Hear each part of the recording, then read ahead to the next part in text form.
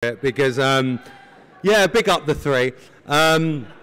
Because, you know, I started out in my career as on the X Factor, and I was so bothered about pleasing the masses and pleasing the public and pleasing everyone else apart from myself. And I got into a bit of a rut where I ended up always trying to please everyone else other than myself. And what I realized quite early on was that that didn't make me happy. And what made me happy was actually pleasing the people around me that actually loved me, and the people that looked after me, and the people that respected me. And being part of this community as a gamer myself, it started to dawn on me quite quickly that actually the people I wanted to please are the people in this room.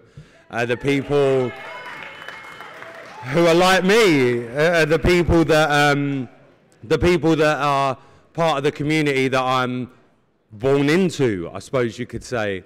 And so to receive this award is genuinely, hand on heart, very, very special to me. And it means the absolute world, because if you can't please the people that you work with, the people that are like you, the people that are with you, that's the only thing that really matters, is to look after your own. And I feel like over the last 12 years since I've done this job, I've been very, very lucky in the fact that as the years have gone on, people have realised I'm not that fucking idiot off of X Factor.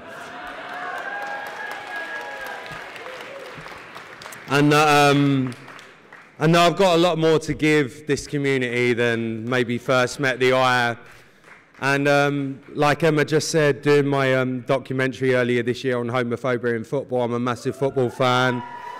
And that did, yeah, no, not Chelsea, darling, West Ham, Lizzie Cundy, shut the fuck up. You were married to Chelsea, let's not play that card, shall we? But it was really, really special to me because actually, you know, people might see me as that gay bloke off the telly that listens to Spice Girls and Steps, which I do, but big up Faye, I know you're in here. But also at the weekend, I like sitting in my pants having a Peroni watching the football. So there's two sides of me, and doing that documentary meant the world. So a massive thank you to the LGBTQ Awards. I really, really appreciate this, and genuinely, I know a lot of people say that they appreciate it, but I genuinely do. And I just want to leave you on the fact that trans men are men and trans women are women. Thank you so much.